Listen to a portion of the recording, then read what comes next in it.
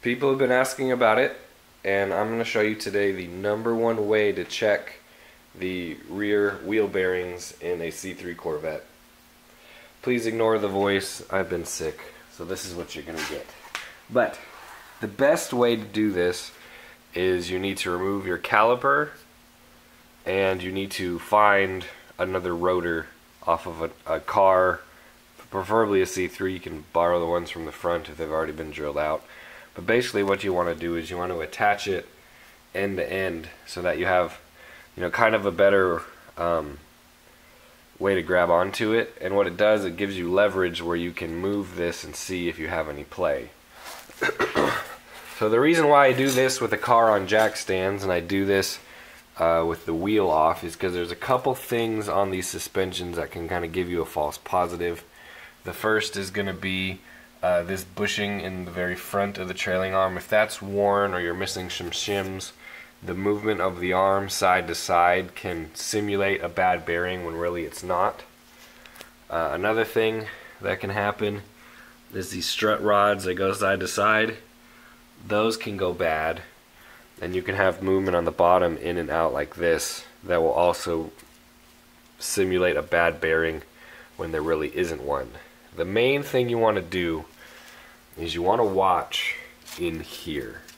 So you have your half shaft that connects to your flange right here, which then connects to the spindle. That is where the movement is that you want to watch for. I'm going to show you this passenger side one first because it's not as bad as the driver's side, but it kind of gives you an idea of the range of movement that you can expect on these rear suspensions. So what you want to look for is you want to look for movement inside here.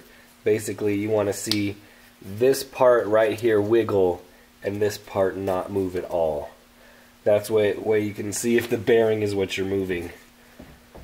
So this one isn't bad, but it's also not good. That noise you hear, you don't want to hear that noise. So this one probably wouldn't, you'd probably use it for a little bit, but it is on its way out. And it probably should be replaced. So here on the driver's side, remove the caliper, attach my second rotor. I'm going to put my hands on 12 and 6, wiggle back and forth, and I'll show you this one. Remember, watch this move and this not. Another thing you can check is this isn't moving either.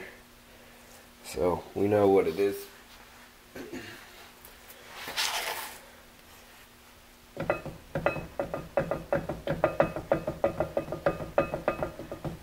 So this one's super bad.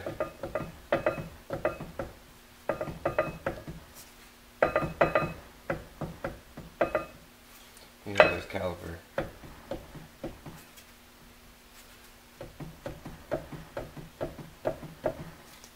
And you can tell right there, that needs rebuilt.